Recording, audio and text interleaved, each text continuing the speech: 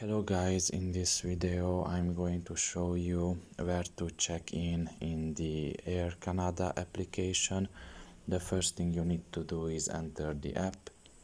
After you have done that and you are in the home page, you should look at the top of your left corner and you will find there three lines. Press on it and here you should select the first option, which is check in. After doing so, you should wait a little bit until the page loads in, and the first thing you need to do is write there the identification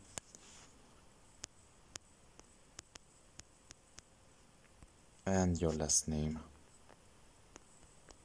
for example Nicholson, and then you just have to press continue and you essentially checked in. Now in this case I have basically invalid information provided here, so I cannot check in with this, but provided that you have the information, you can easily check in like this here. So yeah, this is all about it. I hope this video was helpful to you. Thank you for listening and see you next time. Bye bye.